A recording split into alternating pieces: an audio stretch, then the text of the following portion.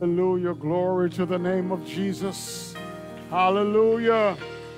Hallelujah. The Lord is good. The Lord is greatly to be praised. Hallelujah. Hallelujah. Hallelujah. He is the Almighty God. Hallelujah. Hallelujah. He's the Most High God. He's worthy of our praise. He's worthy of the glory. He's worthy of the honor. Come on and praise His name. Come on and give Him glory in this house. Hallelujah, hallelujah. Oh, hallelujah. Magnify the Lord with me. Let us exalt His name together. Hallelujah. Oh, clap your hands, oh ye people. Shout unto God with a voice of triumph. Hallelujah, hallelujah. You are worthy, O Lord. You are worthy, God. You are worthy, Lord. You gave us the victory in Jesus. We praise you. We magnify you. Hallelujah. Hallelujah. Hallelujah. Hallelujah. Hallelujah. Glory to your name. Glory to your name. Hallelujah, hallelujah. All glory and praise belongs to you, Father. Hallelujah. We welcome your presence in our midst today. We welcome your presence in our midst today. We welcome your presence in our hearts and our lives. Your manifest presence. Hallelujah. Hallelujah. You're welcome. Be exalted. Be exalted in us. Be exalted in our praise. Be exalted in our worship. Hallelujah. Oh God, there is none like you. There is no other God beside you. You are the only true and living God. Be glorified. In Jesus' name we do pray. Amen. Hallelujah. Hallelujah. It's good to be in the house of the Lord this morning. We welcome all of you who've gathered in the sanctuary today, and we welcome those of you who are joining us online this morning. We just want the Lord to be glorified, and as God is glorified, we know that we will be blessed. Amen. Tabernacle of Praise Church International, we welcome all of you who've joined us today. And let us turn our attention to the reading of God's word this morning from the book of Ephesians. And I'll be reading from chapter 3 of Ephesians. For this reason, beginning at verse 1 and reading from the New King James translation, for this reason I, Paul, the prisoner of Christ Jesus, for you Gentiles, if indeed you have heard of the dispensation of the grace of God, which was given to me for you, how that by revelation he made known to me the mystery, as I have already briefly written already, by which when you read, you may understand my knowledge in the mystery of Christ, which in other ages was not made known to the sons of men, as it has now been revealed by the Spirit to his holy apostles and prophets, that the Gentiles should be fellow heirs of the same body and partakers of his promise in Christ through the gospel, of which I became a minister according to the gift of the grace of God given to me by the effective working of his power. To me, who am less than the least of all saints, this grace was given that I should preach among the Gentiles the unsearchable riches of Christ, and to make all see what is the fellowship of the mystery, which from the beginning of the ages has been hidden in God, who created all things through Jesus Christ, to the intent that now the manifold wisdom of God might be made known by the church to the principalities and powers in the heavenly places, according to the eternal purpose which he accomplished in Christ Jesus our Lord, in whom we have boldness and access with confidence through faith in him.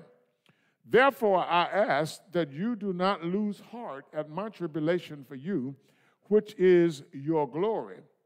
For this reason, I bow my knee to the Father of our Lord Jesus Christ, from whom the whole family in heaven and earth is named, that he would grant you, according to the riches of his glory, to be strengthened with might through his Spirit in the inner man, that Christ may dwell in your hearts through faith, that you, being rooted and grounded in love, may be able to comprehend with all the saints what is the width and length and depth and height, to know the love of Christ, which passes knowledge, that you may be filled with all the fullness of God. Now to him who is able to do exceedingly abundantly above all that we ask or think, according to the power that works in us, to him be glory in the church of Christ Jesus, to all generations, forever and ever. Amen. Hallelujah. Amen. Sister Yvonne McFadden is going to lead us in praise and worship. Praise the Lord. Hallelujah. Hallelujah. Glory to the name of Jesus. Hallelujah, God. We bless your name, Jesus. Father, we magnify your name, God. We glorify your name, oh God. We seek to glorify your name today, oh God. We seek to lift your name high. Jesus, be lifted high. Hallelujah. Let praises rise from the inside of me.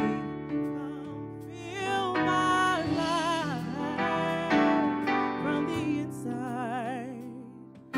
the inside of me.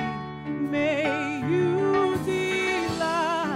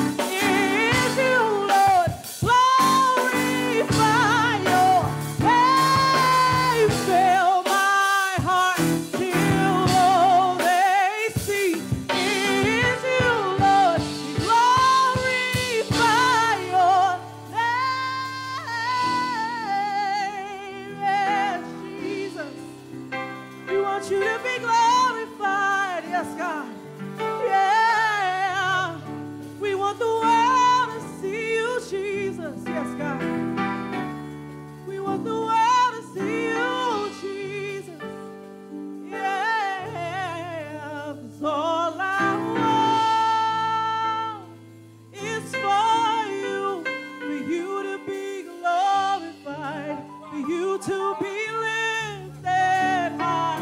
All I want is for you, Lord, for you to be glorified, for you to be lifted high.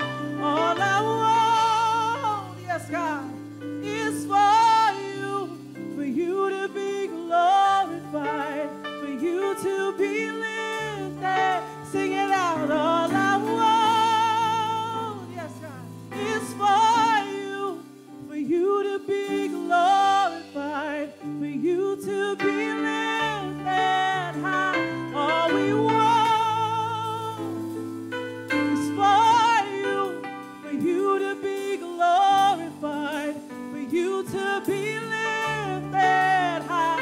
All I want, Jesus, is for you to be glorified, for you to be lifted high. Jesus, be glorified. Yeah. Jesus, be glorified. Yes, God. Yeah. Jesus, be glorified in our lives, God. Yes, God. Jesus, be glorified. We want nothing else but for you to be glorified. Woo. Yes, God. Yes, God. Jesus, be glorified. Yes, God. In the way we live, Jesus, be glorified. Yes, God. In the way that we speak to each other, be glorified. Yes, God. Yeah. Yes, Jesus, be glorified. Yeah. Jesus, be glorified. That's what we want. We want you to be glorified. Yes, God. Every day of our lives, Jesus, be glorified. Yeah. Jesus, be glorified. If that's the cry of your heart, sing, Jesus, be glorified. Yes, God. Yeah. Jesus, be glorified. Ooh, hallelujah. Jesus, be glorified. Yeah. 'Cause all I want is for you to be glorified, for you to be lifted high. All I want is for you, Jesus, for you to be glorified, for you to be lifted high. Hallelujah. Hallelujah. Be magnified, oh God. Be glorified in this place, oh God. Be lifted high, God. Jesus, you be lifted high, not us. You be lifted high. You deserve the glory. You deserve the honor. You deserve the praise. Jesus, be lifted high. Be lifted high. Be lifted high. Be lifted high. Be lifted high. Be glorified. Yeah. Jesus, be glorified. Thank you, Lord Jesus. Yeah.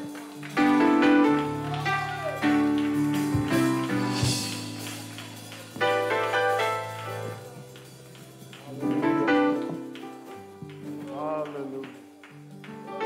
Glory to the name of Jesus.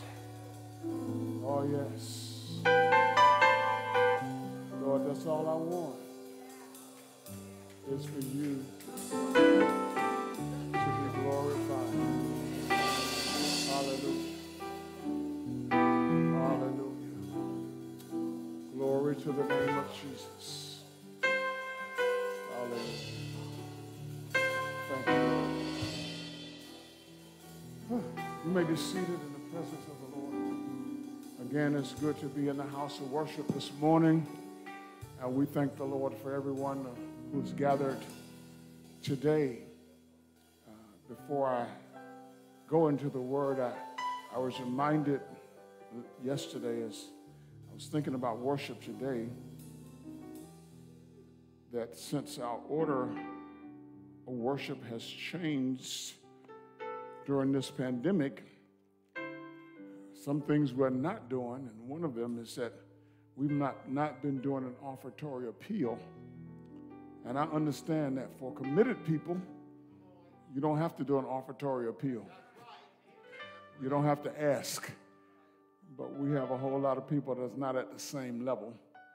So when you look at the financial statements and you see that there are people that are not giving, and you see that certain things are dropping, in particular our missions offering, and maybe I shouldn't be the one who says this, but the pastor's partner's offering, and you don't have to give to that if you don't want to give to that.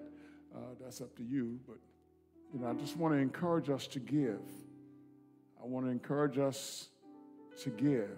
In particular, our regular tithes and offerings, and included in that is our missions offering. The work that we're engaged in around the world continues to go on.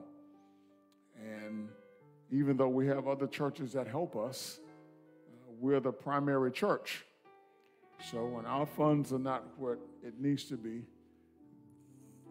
there's always a shortfall.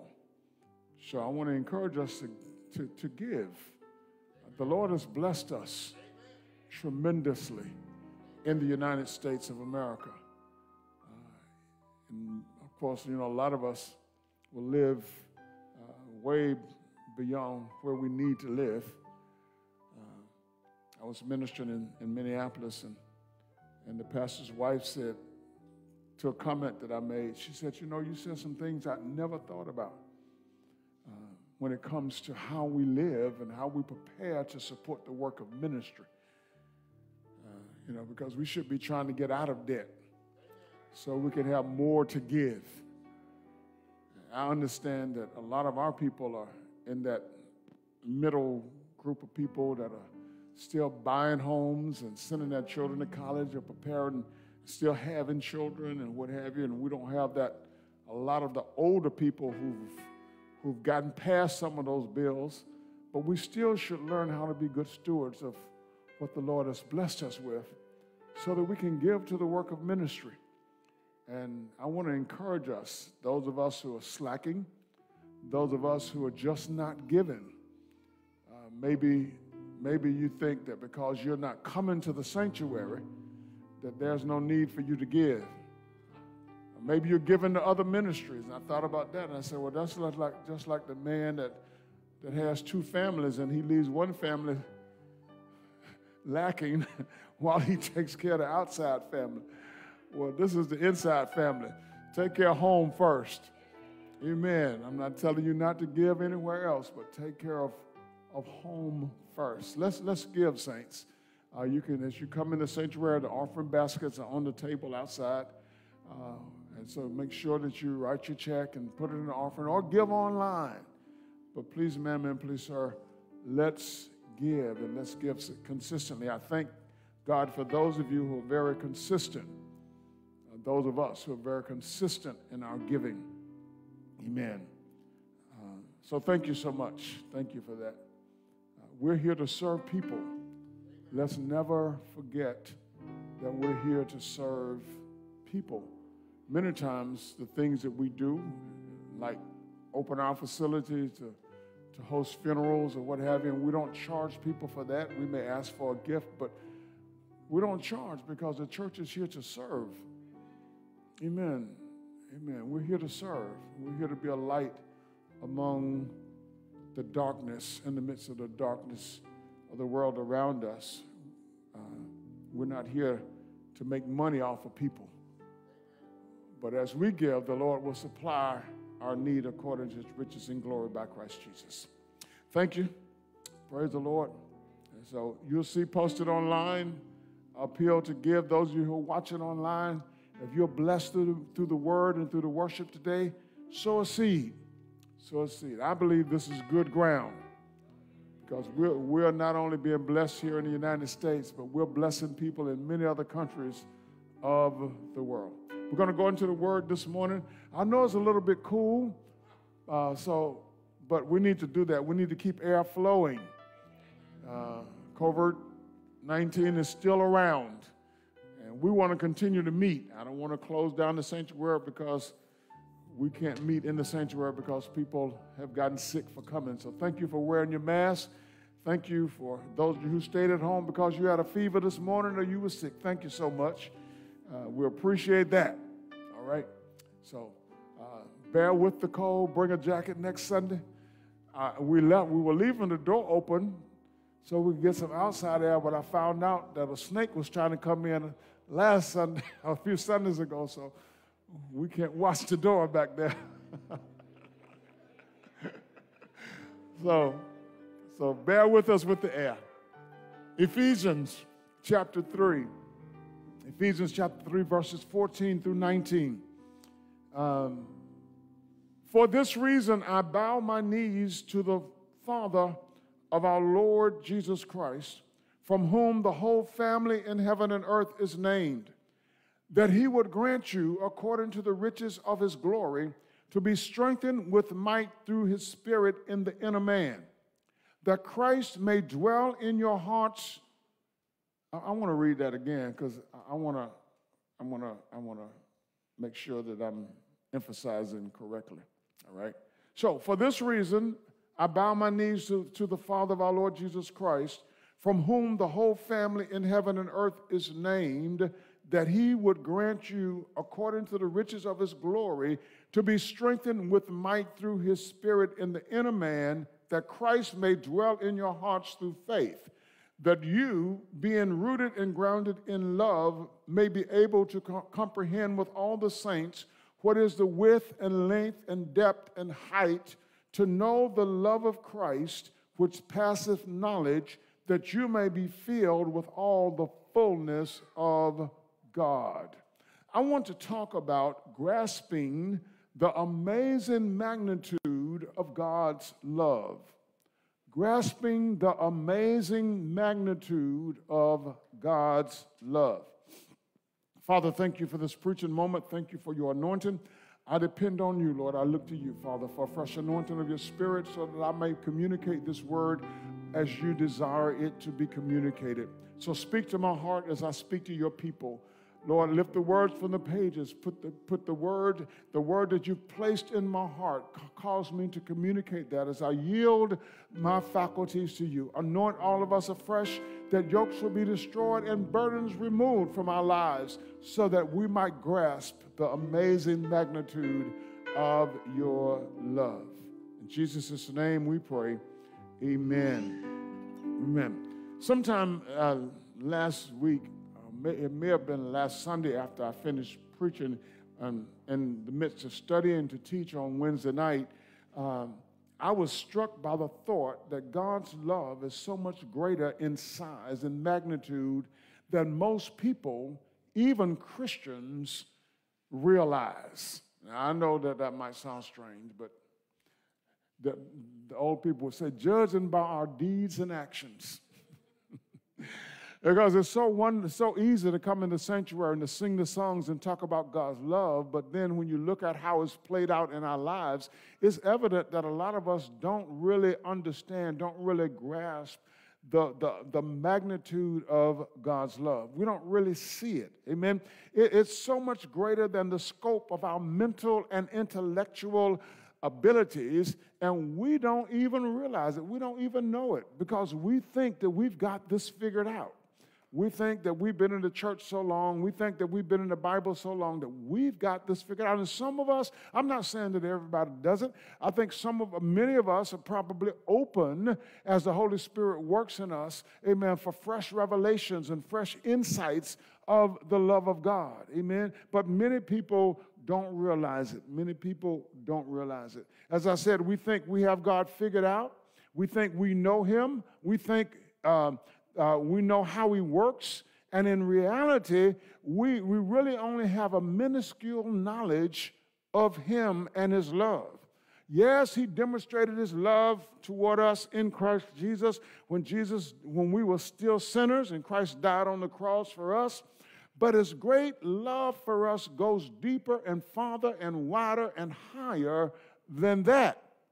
Amen. It's so great that we can't really fathom it all. Amen. We know what's been revealed to us, but we can't fathom it all.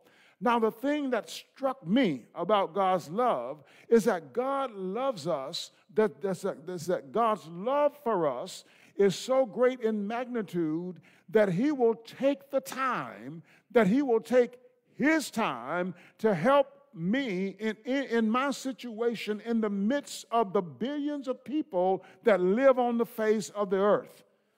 Amen. I'm not lost in the crowd. I'm not lost in the crowd. I am important to him.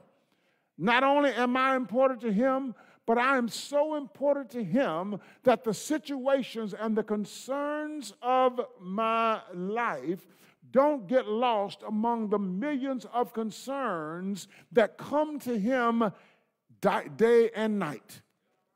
Day and night. I mean, people are praying to God all of the time.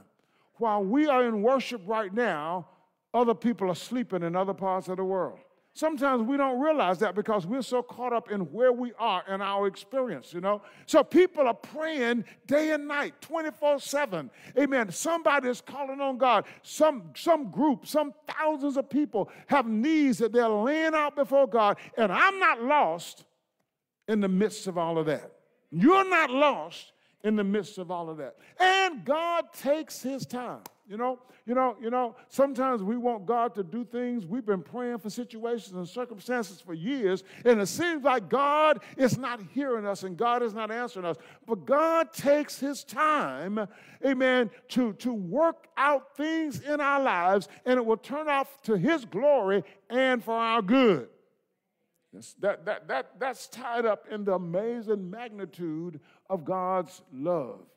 Amen. Don't give up on God, the song says, because he won't give up on you. He won't do it. Amen. He won't do it. God is working right now in a situation in your life that you've been laboring over for many years. Amen.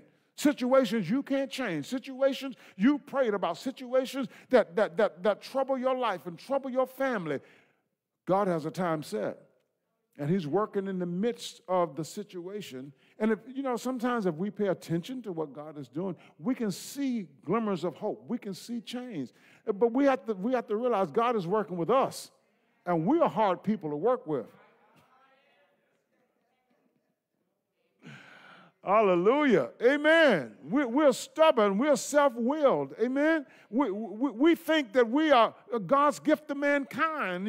We think of ourselves more highly than we ought to think. Some of us don't think of ourselves enough, but a lot of us think of ourselves more highly than we ought to think. We think we're better than everybody else, and God is looking at us, and God is saying, I'm just working this. I'm just working in the midst of the situation because I'm going to bring about my will and my good pleasure in your life. I'm going to show you who you are, and then I'm going to raise you up to be the person that you ought to be.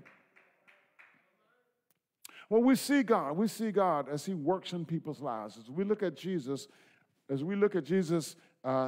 he walked the face of the earth and his dealings with people while he was on earth, we see this principle worked out. This principle is in all of the encounters, whether it was all of Jesus' encounters, whether it was with the scribes and Pharisees. Now I want you to kind of catch some of these things, because what we see in the Bible, we need to start seeing where we fit in. You might not be a scribe, but you might be a Pharisee. Whether it was with the scribes and Pharisees in their spiritual blindness, whether it was the Canaanite woman who begged for him to deliver her daughter, who was miserably possessed by a demon, whether it was Lazarus who was raised from the dead, or the demoniac who was called Legion, who lived in the graveyard, or the Samaritan woman that he went out of his way to minister to, all of these and more are images of the desperate predicaments that we humans find ourselves in today. Amen. You may not be the woman by the well, but you might be that demoniac. Amen. You may not be the scribe and the Pharisees, but you might be Lazarus.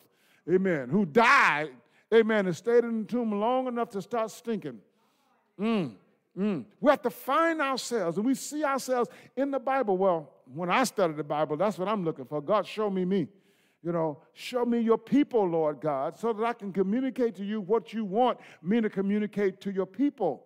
Amen. You know, and I study the word, and I hear the Bible says, do not think more highly of yourself than you ought to think, but think soberly, as God has dealt to every man, every person, the measure of faith. So I kind of keep myself, you know, try to keep myself trusting the Holy Ghost in balance, so that I don't think of myself as being better than anybody else.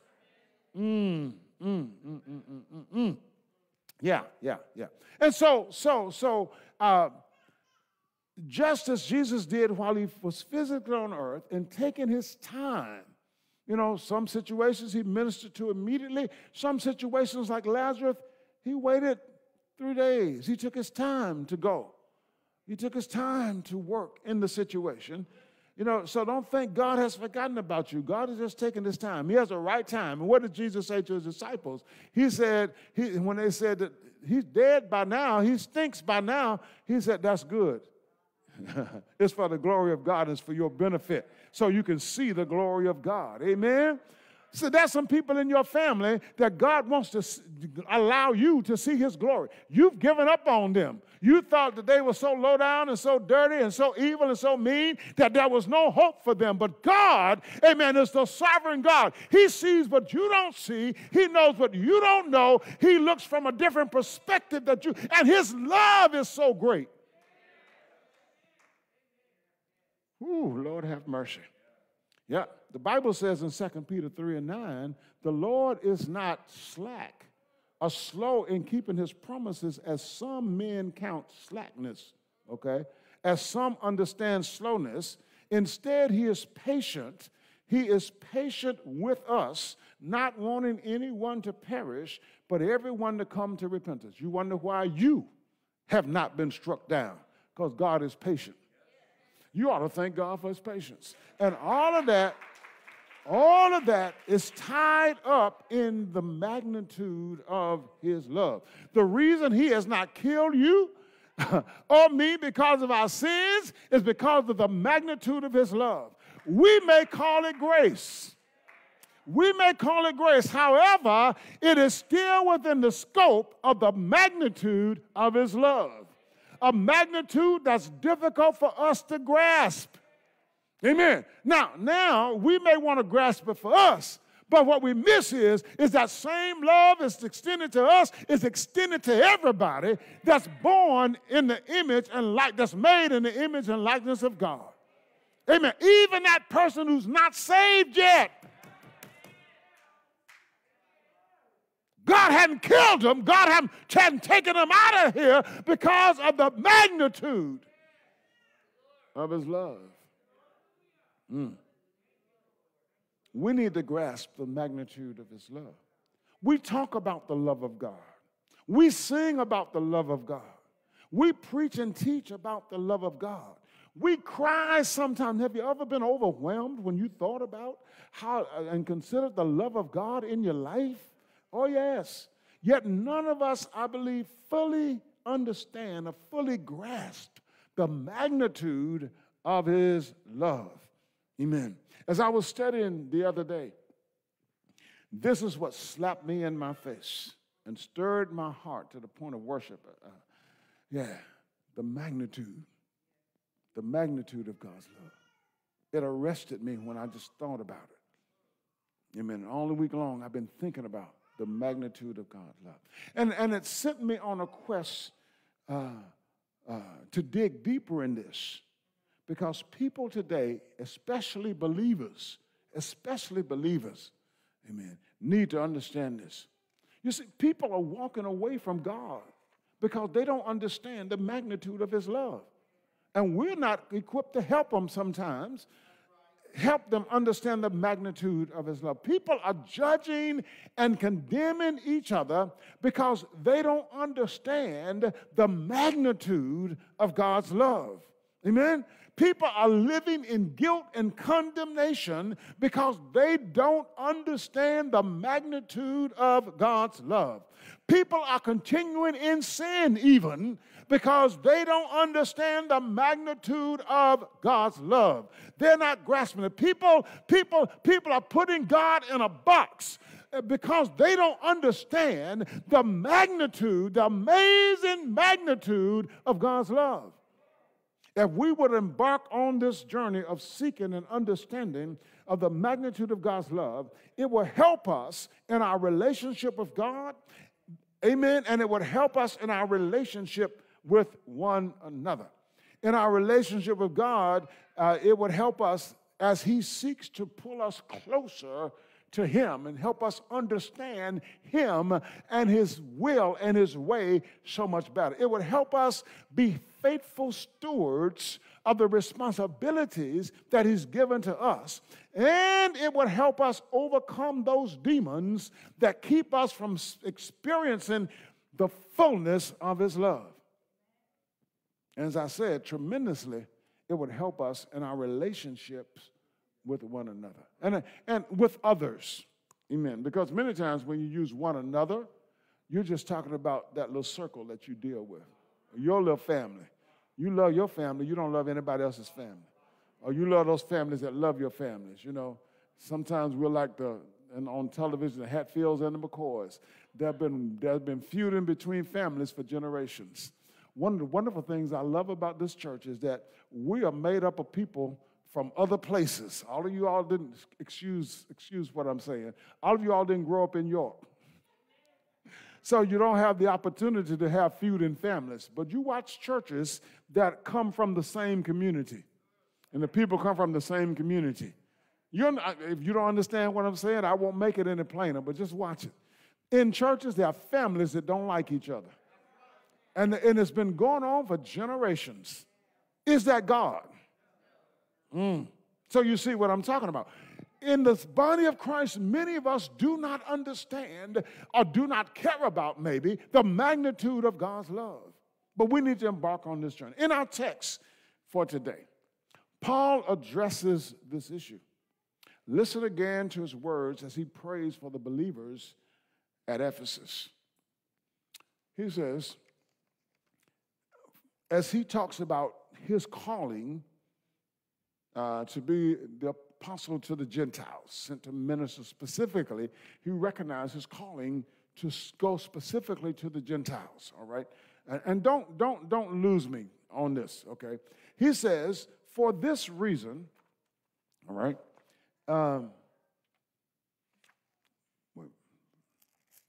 hold up. For this reason, I bow my knees to the Father of our Lord Jesus Christ, from whom the whole family in heaven and earth is named, that he would grant you, this is where I was going to pick up at, that he would grant you, according to the riches of his glory, to be strengthened with might through his Spirit, where? In the inner man, that Christ may dwell where? In your hearts through faith, that you, being rooted and grounded in love, may be able to comprehend with all the saints what is the width and length and depth and height, to know the love of Christ, which passes knowledge, that you may be filled with all the fullness of God.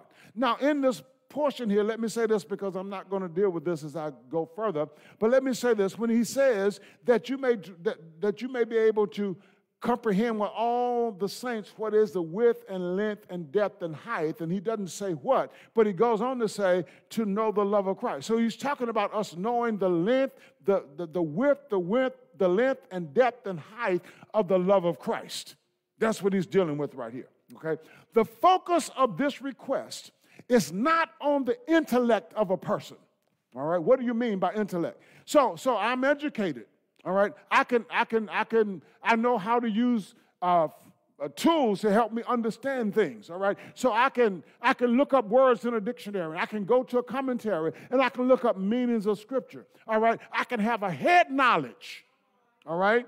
I can have a head knowledge and I understand things, but he's not dealing with intellect here, all right? He's dealing with the indwelling of Christ, and not even the initial indwelling, but on his continual presence. What Christ will do in you as he makes his home in you. Amen. How Christ will work in you as he makes his home in your inner person. Amen. He's not renting. All right? He's not a renter. He's not visiting. All right? He didn't come to your house for a visit. He didn't come in your heart for a visit. He came to dwell there.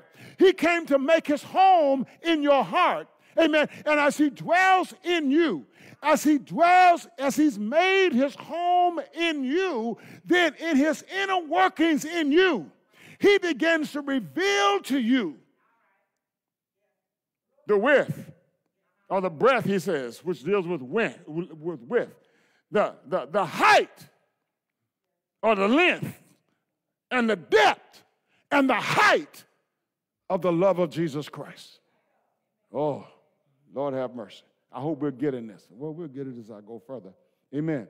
He's dealing with his continual presence. And as I said, well, as the commentary teaches us, the verb is a strong verb. When he talks about dwelling, when he uses the word dwell, or the indwelling, he's not dealing with a temporary home. He's not dealing with a temporary home. Remember, Jesus said to his disciples in John chapter 14, verses 18 and 20, he says, as he talks about going away to leave them, he said, I will not leave you helpless. I will not leave you as orphans. I will come to you.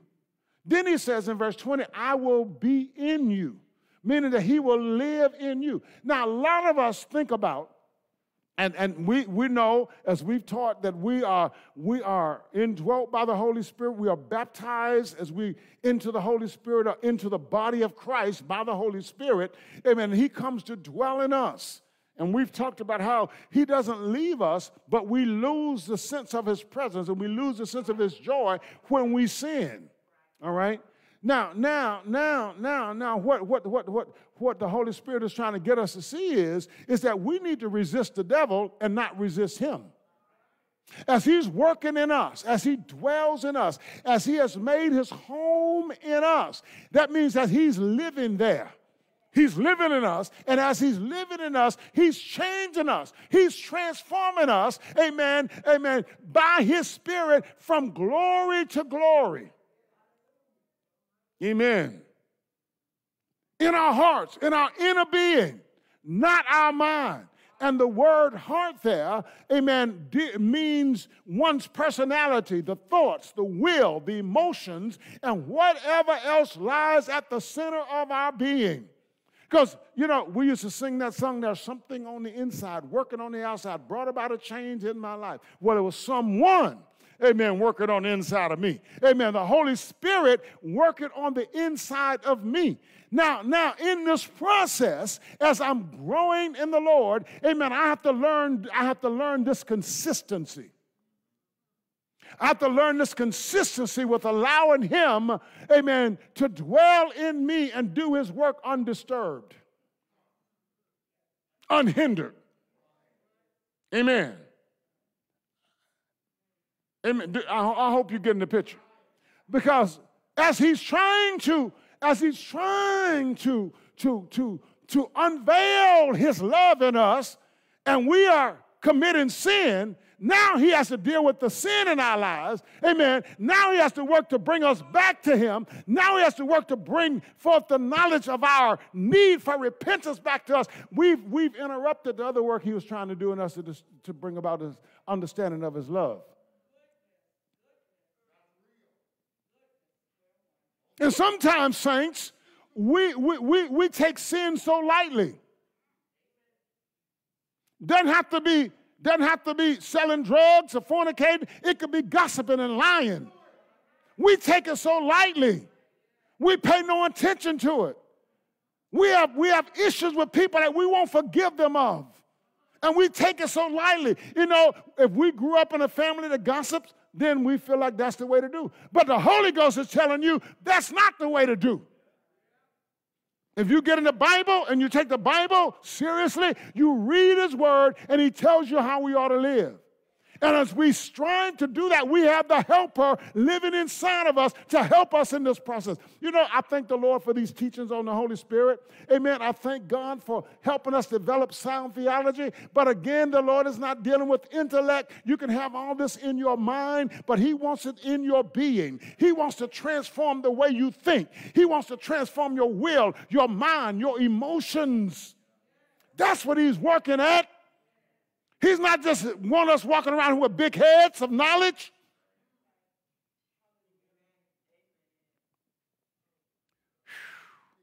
Yeah. So he's working. Holy Spirit is working in your inner man, your inner woman, your inner person. Amen? Amen. And he's transforming us. He's transforming us into his image, into his image, into his image. Into his image. You stand and look at yourself in the mirror. Is God wanting to look like you? Then we'd be all looking, he'd be a schizophrenic God.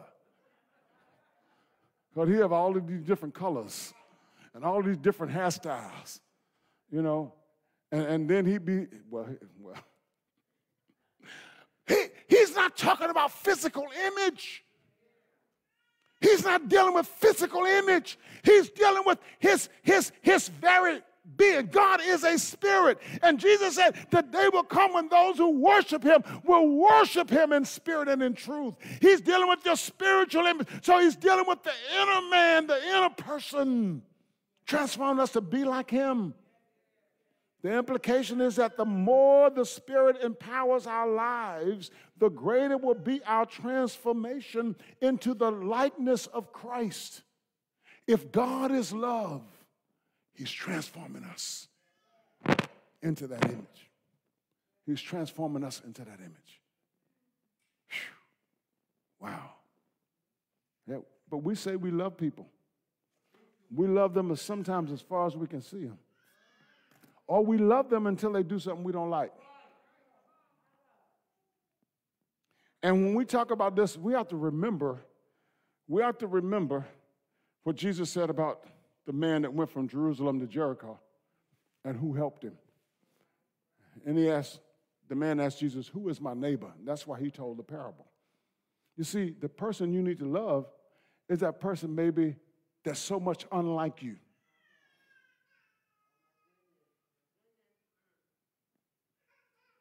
That's the person you need to love. And sometimes it's your husband. Sometimes it's your wife.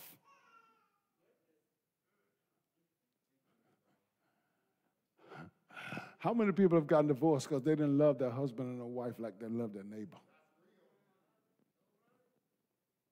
I used to tell people, you know, we don't do much of this anymore, but the other churches I pastored, the people would take care of me. They would cook for me. I mean, when I was at Fishing Creek, y'all know it, I didn't have to cook. And especially when I was single, I mean, I had food all the time. I had more food than I could eat. But some people would say, oh, my wife doesn't cook like this until the pastor's coming over.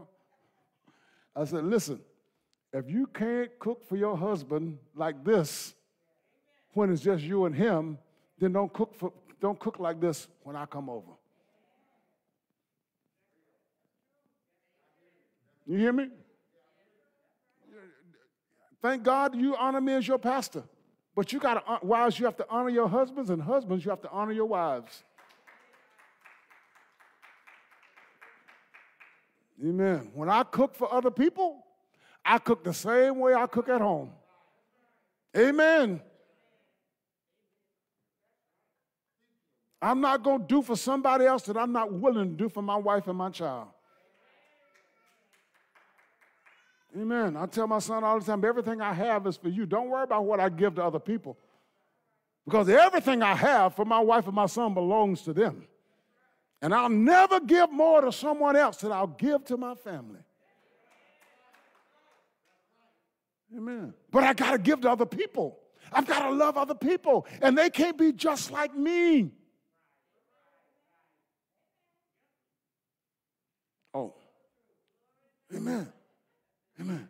This is what understanding the magnitude of God's love is all about. He's transforming us to be in his image, not in somebody else's image. God loves everybody. May not like what we do. He can't love sin, but he loves the person. Amen. Now notice the results of Christ's indwelling presence, of the implications of the transformation that takes place by his indwelling presence.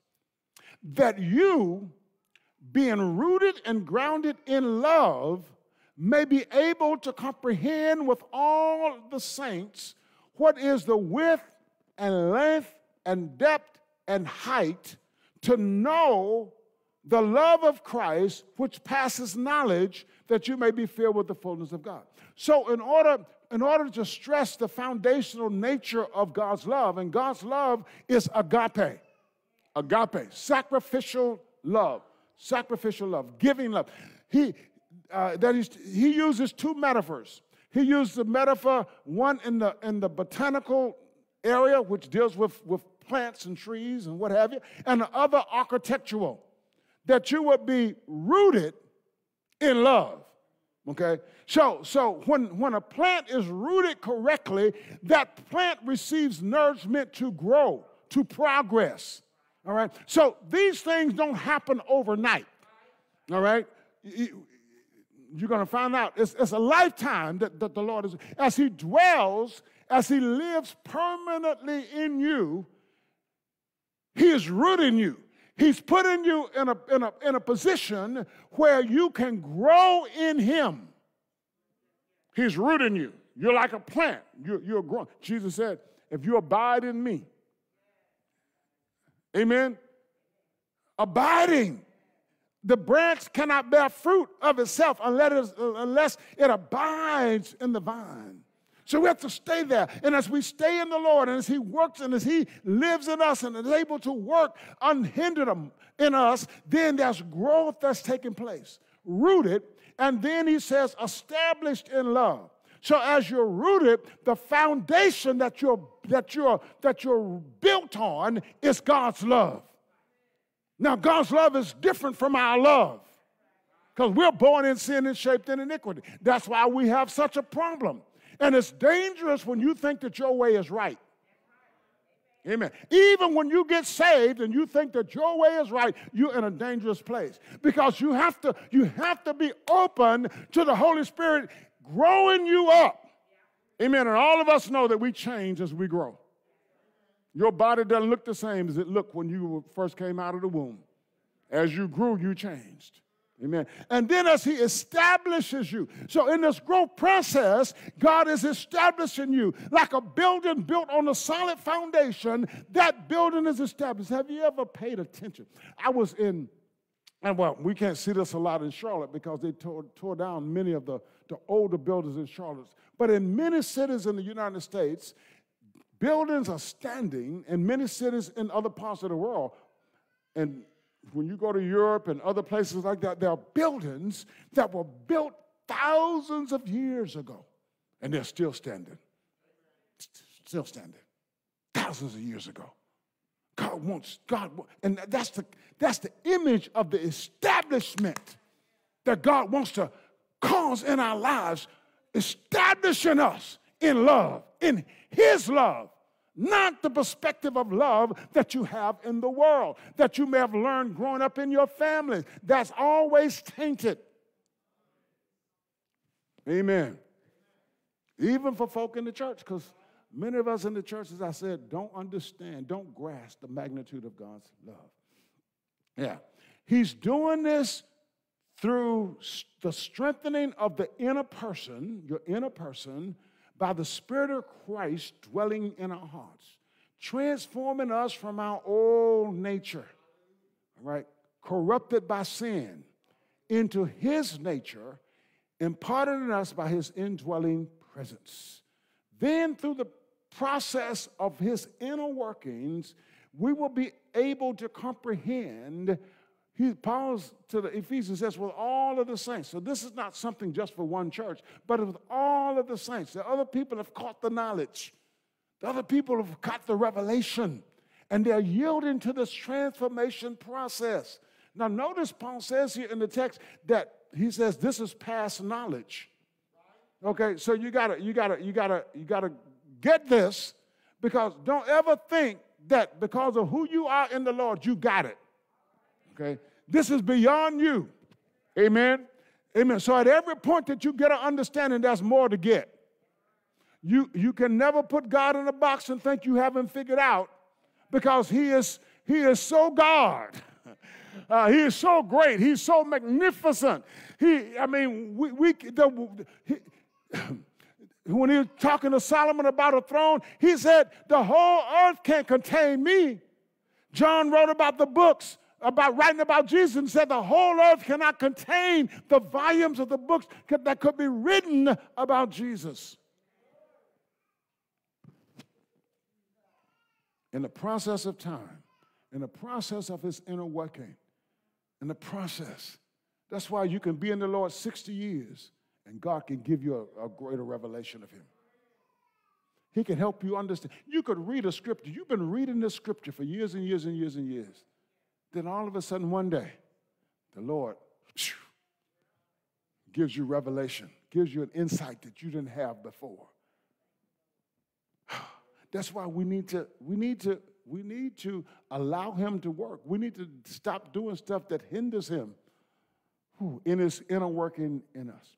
Paul, by the Spirit of Christ, is pointing out to us that without the permanent indwelling presence of Christ, the Holy Spirit, as he has made his home in our hearts and our yielding to him, working in us, we will never attain anything or anywhere close to understanding the magnitude of his love. It's a progressive revelation. God's love is so wide, so long, so deep, and so high that we are incapable of understanding it without his permanent indwelling presence continually working in our lives to reveal it to us. And so that's how it happens. What we do understand, he gives it to us as we yield to him. That's the how. That's how we grasp much of all of the understanding of God's love for us that we do grasp. It's by his permanent indwelling presence over time working in our lives as we yield to him. As we yield to him. That's why we must not resist him.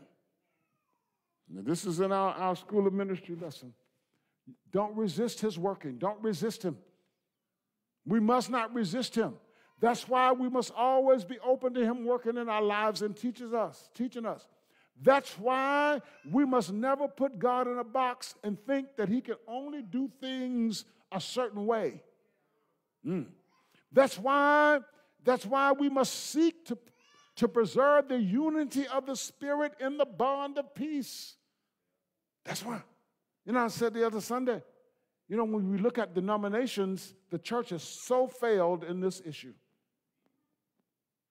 We have not worked to preserve the unity of the Spirit in the bond of peace. Because this group think that they had it right, and that group think that they have it right, and that group. And most of us today, because there have not been church councils, we don't do church councils anymore where the church fathers come together and sit down and hash these issues out. So we are dealing with denominational things and doctrines that were written long ago. But remember, God's love is the magnitude of his love. The magnitude, glory to God, of his love is so wide, so long, so deep, so high that it's past knowledge. So even though some Church fathers may have understood some things back then. God could be giving fresh revelation today. All of us know that people miss some things. When we fight against the indwelling of the Holy Spirit, that means we missed it. When we say that what God did in the Bible in the presence and person of his Holy Spirit, amen, it's not happening today, that means we've missed it. Amen. Amen. We live in the church age. We live in the dispensation of the Holy Spirit. So even though the word of God remains the same, amen, our understanding in every generation is changed many times. Some things don't change, but some things do, because some people missed it. Some people missed it. Some people missed it. And I'm not saying that I got it all right, but I'm saying to you this: I'm open to the Holy Ghost. Amen. Amen. We must preserve his unity in the bond of peace. And saints, I mentioned denominations, but in every church, we have to preserve the unity of the Spirit in the bond of peace. If we don't preserve it, if we don't work to keep confusion down in the body, amen, then we are resisting the Holy Ghost. Amen. So then, if somebody offends me, this is what I need to do. I need to check myself. I need to be willing to forgive right away. I can't hold this thing. The Bible says, be angry but sin not, and do not allow the sun to go down on your wrath. So if you offend me before sundown, I need to deal with me, not you. The Holy Ghost will deal with you. And I may have to say to you, well, I was offended by this. I don't even need to tell you you offended me, because I could have misunderstood what you said. But I need to deal with me before the sun. Now, how many Christians do that?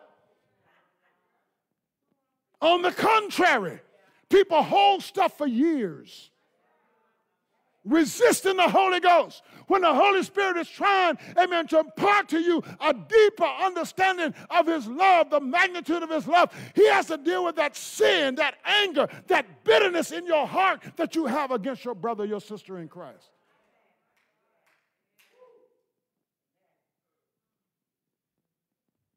We can't resist him. He said, Bishop, you don't understand. I understand. We feel good when we hold stuff against people. We feel like they owe us something. You forget that the Lord forgave you and cast your sin as far as the east is from the west. Cast it in the sea of forgetfulness, that it would never arise to condemn you in the judgment. But yet you want to be paid back. Oh, Bishop, it's just hard to forgive. I try to forgive, but let the Holy Ghost work in and you'll forgive. You'll forgive. You'll let it go. Amen. Because if you don't let it go, every time you see that person, you're mad at her. Yeah, it rises up in you, and it's just burning inside of you. Yeah, I want the Lord to get him. The Lord will deal with him. Man, I want him to get what he deserves. Leave it alone. We pray, forgive us our trespasses. What? As we forgive those who trespass against us. You may not say trespasses, you may say debts. But forgive us as. So you're actually saying, Lord, if I don't forgive that person, please don't forgive me for my sins. But we don't realize what we're saying, because we get in the habit of saying stuff. Yeah. Well, so we can't resist him. We can't resist him. Yeah. Don't resist him. Don't work to preserve the unity. Work to preserve the unity of the Spirit in the bond of peace. Hallelujah. This is why we must do this. We must do this. Hallelujah. And this brings us to the last question, or one last question. Now, when I said why then, I was dealing with, why we need this understanding of why we must not resist the Holy Spirit, why we must not why we must preserve the unity of the Spirit and the bond of peace. But I want to go to a different why right here. I want you to follow me. Amen. A different why. Why do we need to grasp the magnitude of his love? Why is this whole issue important to the faith and important to believers? Well, as we yield to the indwelling presence of Christ, to the Holy Spirit, as we yield to the Holy Spirit, so that he roots us and establishes us in love, we begin to discover just how important we are individually to God. Now, I kind of alluded to this in the beginning of the message, but this is important. This is important. What we discover is that we are not just someone born among billions of people in a world with no significance to God, okay?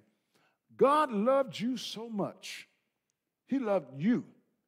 And I don't know if people get this.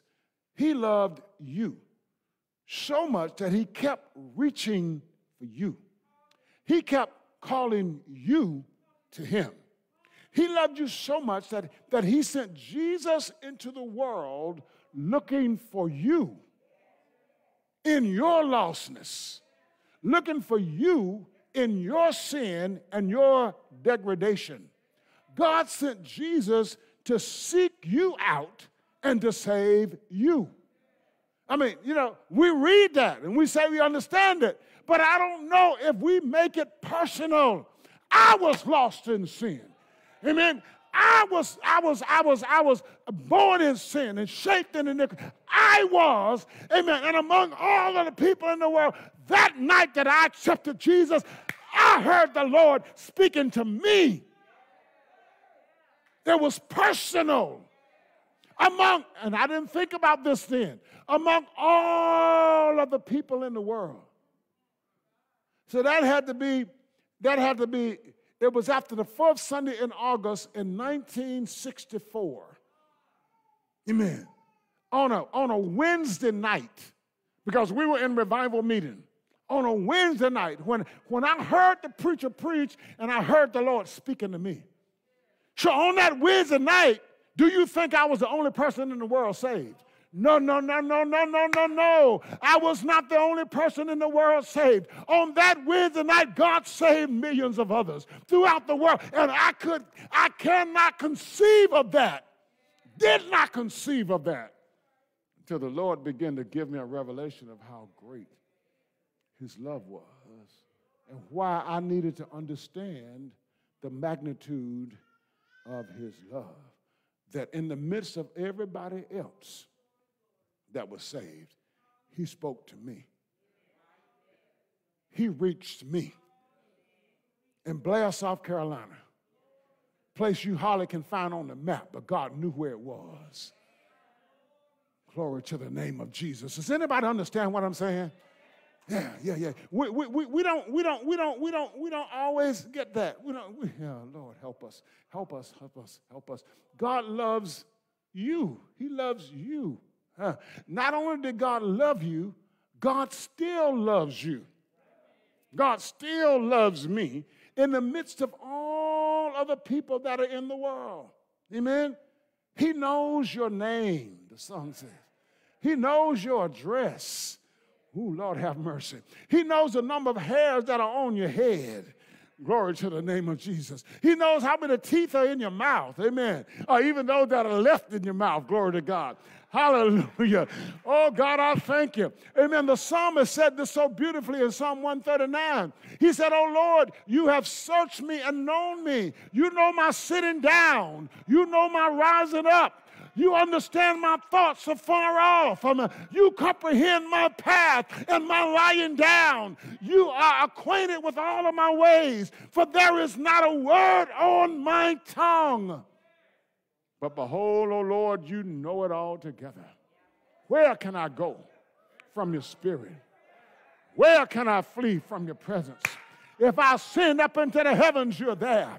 If I make my bed in hell, you are there. Amen. Hallelujah. If I take the wings of the morning and fly away, glory to the name of Jesus. Amen. And dwell in the uttermost parts of the sea, even there your hand shall lead me, and your right hand shall hold me. You form my inward parts. Hallelujah. You covered me in my mother's womb. Oh, glory to the name of Jesus. My frame is not hidden from you. When I was made in secret and skillfully wrought in the lowest parts of the earth, your eyes saw my substance being yet unformed. He knows us. Yes. He knows your name. That means he knows what you're going through. He knows what you've been through. He knows all of your dirt. Oh, bless the name of Jesus. Stuff he's covered up from everybody else. God knows it all, and yet he loves you.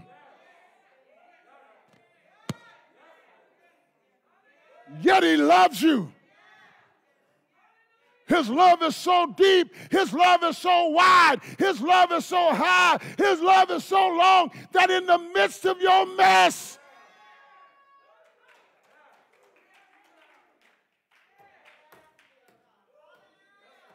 oh, if we could just understand this. You might have been wrong, might have been born in what the world says was the wrong family, but God still loves you. Amen. You might have been born on the wrong side of the tracks according to the world, but God still loves you. God knows where you are. God knows what you're doing. God knows what you're going through, and he still.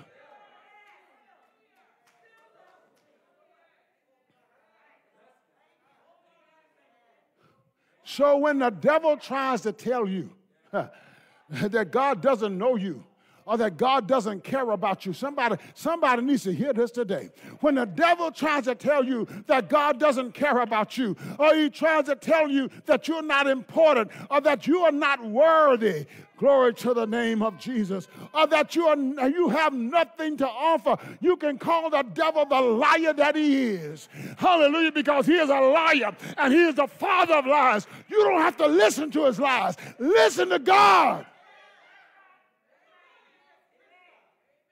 When you begin to grasp the breadth and the length, hallelujah, glory to the name of Jesus, and the depth and the heights of God and the height of God's love, glory to the name of Jesus, you'll understand why the Lord still loves you after you messed up. Hallelujah. When you begin to grasp it, you'll understand, glory to the name of Jesus, when he calls you worthy and you know you're not worthy, you'll begin to understand it now. Oh, bless the name of Jesus. Hallelujah. When you grasp the length and the depth and the breadth and the height of God's love, amen, you'll understand why you're still standing when you should have fallen a long time ago. When you begin to grasp the length and the depth and the breadth and the height of God's love, you'll understand why you're still alive when you should have been dead. Somebody shout hallelujah.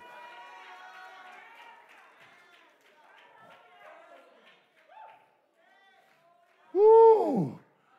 Oh, my. Oh, God, oh, God, oh, God, oh, God. God, I thank you for your love. And I thank you for the understanding of your love. I thank you for understanding the glimpse I've gotten of how deep and how wide and how high and how long your love is. I tried to run, but I couldn't run away. Glory to the name of Jesus. I tried to hide, but I couldn't hide from it. Hallelujah. It's so wide, you can't go around it. It's so long, you can't pass by it. It's so high.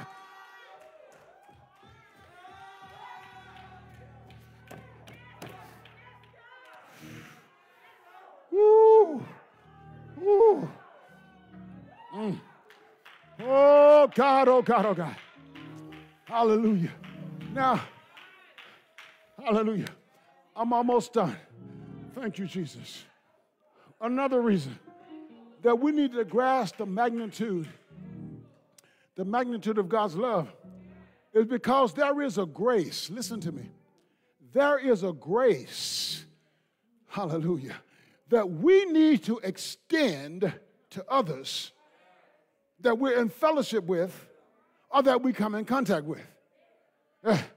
That grace is to love them like Jesus loved us and loves us. Lord have mercy. You know, a problem with a lot of us when it comes to missions, as we see people as them and not a part of us. But Paul talks about the whole family of God that's knit together by this love. So it's not them and us, it's all of us together. Amen. So my brothers and sisters in Africa, they are part of the body of Christ. And even those that are not born again, they belong to God. Amen. They are born in the image and created in the image and likeness of God, so they have the potential to be saved. I got to see them as that. I can't see it as us over here and them over there. Amen. A perspective that I've got to have is I've got to have God's perspective, and I've got to extend God's grace. I've got to extend God's grace. Yeah, there is a grace that we need to extend to others. To love them like Jesus loved and loves us. He loved us in our sin and degradation. We must love them in their sin and degradation. Woo, God help us today. Help the church today now. God help the church, because we got saved. We got sanctified. We got filled with the Holy Ghost. Now we're holy. And God says, come out from among them and touch not the unclean thing, so that you unclean. I can't touch you now. God didn't say lay in the bed with them. God said you got to love them in order to save them. You got to love them in order to draw them. In love, he drew you. In love, he drew me. So in love, we got to reach them so that God can draw them. Gonna love them like Jesus loved us. He loved us in our foolishness. Any of y'all ever been foolish? I know now, No, you've been in church too long. You're not going to admit it, but you've been foolish. Yes, you have. I've been saved all my life. No, you ain't been saved all your life. That's a lie from the pit of hell. You ain't been saved all your life. No, that's why your mama had to whip you sometimes. That's why your dad had to whip you sometimes, because you did bad things. Hallelujah. Now understand that in our strength, we cannot do this. Amen. But with the power of the indwelling presence of Christ, the Holy Spirit, we can do it. We can love people with the same kind of love. Because remember, we are being transformed into His image. Into His image. So if I'm in His image, and the Holy Spirit is transforming me into His image, then He's transforming me to love people like He loves people, and to treat people like He treats people. Whew. God help us today. Whew. It's God's love in Christ that provides the motivating power that enables believers to love others.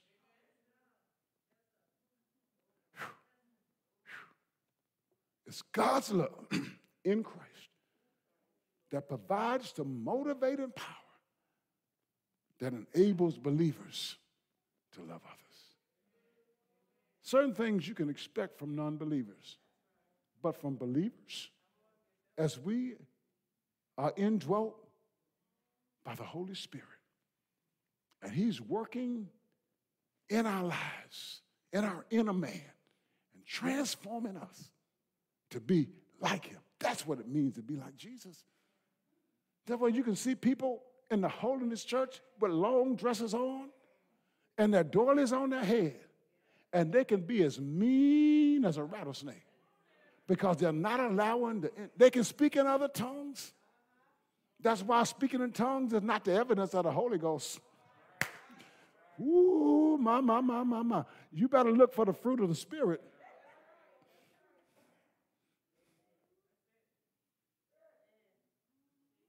We can dress up and come to church and look wonderfully and talk wonderfully with each other. But inside, the inner man, that inner person. So He dwells in us, transforming us to be like Him. And we need it because we need to see ourselves as valuable to God, important know how many people feel like nobody sees them, nobody knows them, nobody loves them? God, they believe. Some people, somebody listening right now, you feel like you're going through something and God does not even love you. I want to tell you right now, God loves you. God knows your name. He knows what you're experiencing in your life. You might be in a struggle in your inner person, but God knows that struggle.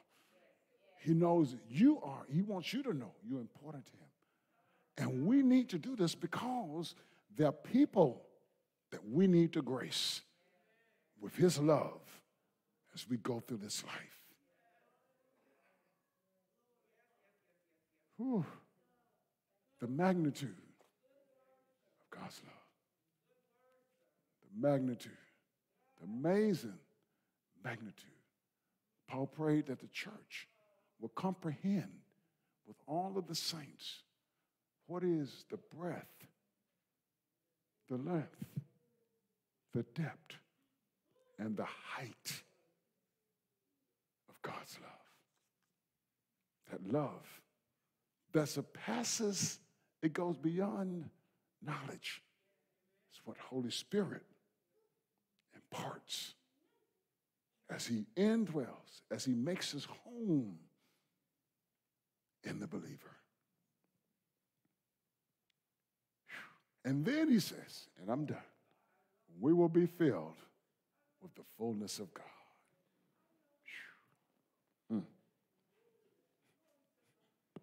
You might have got so full that you couldn't talk in your own language. But this goes beyond speaking in tongues. A lot of what we experience in church is emotions. And that's okay. We're emotional beings. Sometimes we copy what we see other people doing. But God says, I want to deal with your inner man. You, individually. You. And when you're all by yourself and the Lord arrests you, he's dealing with you. Oh, my goodness. But it's a matter of us understanding and yielding. God, there are things about you that I don't know. There are things about you that I don't understand. There's a place in you that I haven't attained yet. Help me not to be so full of myself that I think I know it all. I think I've got it all. Help me. Help me.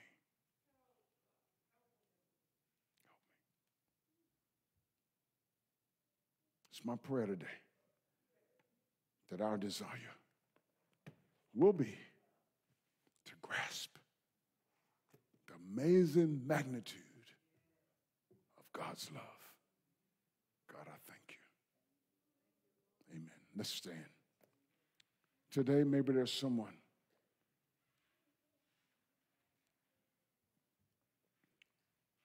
who needs Jesus as Savior and Lord. A part of his amazing love,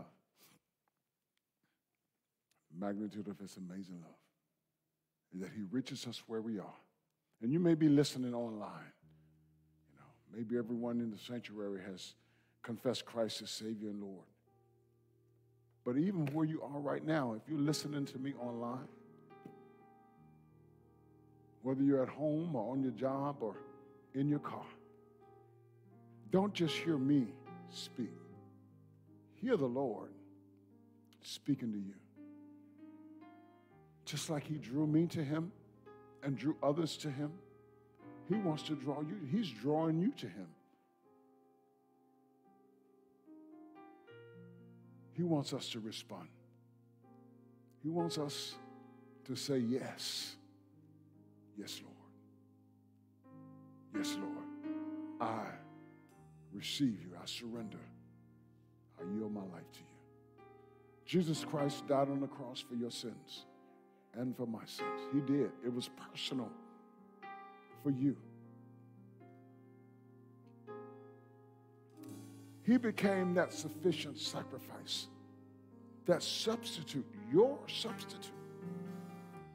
You deserve death because God's law says the soul that sins shall surely die. But Jesus took your place, died on the cross for you.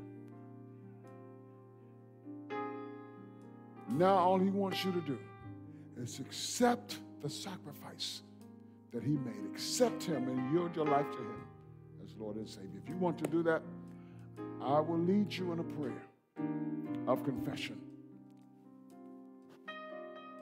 If you pray that prayer because it is your desire and your will to be saved, the Lord will save you. So just pray along with me now. Lord Jesus, I know that I am a sinner. I cannot save myself. I deserve death for my sins because I've sinned against God's holy law. I've sinned against God. But Jesus, you took my place. You died on the cross for me. Thank you, Lord. I accept your sacrifice for me. Lord Jesus, I accept you as my Savior and my Lord. Please come into my life. Save me from my sin. And Lord, because of what you said in your word, as many as received you, you gave them the right to become your sons and your daughters. Because I've received you, I thank you for my salvation. Thank you for saving me. Thank you for receiving me. Thank you for making me your child. Thank you, Lord. Amen. If you prayed that prayer, it's just that simple, but yet it's a bit complicated in that it has to be your will. Not because you repeat it after me. It has to be your desire. Because it's your desire, the Lord has saved you. Now write to us and let us know of the decision that you've made so that we can follow up with you. And point you to a church in your area where you can grow in the Lord, or if you want to connect with this ministry, write to us and let us know. Someone will see what you write. Write it there in the comment section. There are people watching. They will catch it. And we will make contact with you. This is a wonderful place to be in relationship with the Lord Jesus Christ. Now I want to pray for all of us. Just lift your hands where you are. Lord, thank you for your word and the power of your word. Thank you for your indwelling presence. Thank you, God, for the depth, the width, the length, and the height of your love. Thank you for, as you dwell in us, you impart understanding and insight, and you show us just how great your love is, even in our own lives. Thank you for your forgiveness. For yes, we've sinned and we've come short of your glory. But you said that if we confess our sins, you will be faithful and just to forgive us of our sins and to cleanse us from all unrighteousness. Thank you, Lord. So we confess today our sins before you and to you. Thank you for your cleansing power. Thank you for your help. Thank you for letting us know that you know us. There's nothing hidden from your eyes. We are important to you. Thank you, Lord, for that person that's struggling in their life right now. We're feeling significant. We're feeling important. I pray a special grace be released upon them, and that you will minister to their hearts right now. Give them hope. Give them help. Meet our every need. I pray for those that are sick among us. I plead the blood of Jesus against every sickness and every disease. I speak your healing virtue and your healing grace released in every believer's life today. Thank you, Lord. Thank you for your help. Thank you for your hope. Thank you for encouraging us. It's in Jesus' mighty name that we pray and we thank you. Amen. Amen. Thank you for coming today. I pray that the word has blessed your life, blessed your heart. Please don't forget to give your tithes and offerings, whether you give online or if you're here leave a check, leave your cash, do it in an envelope. Don't forget to pray for each other. Pray for each other. Amen, as we go forth from this place today. May the Lord bless you. Now may the grace of God, the love of our Lord and our Savior Jesus Christ, the sweet communion of his Holy Spirit rest, rule, and abide with us now, henceforth, and forevermore. The people of God said together, amen. God bless you all.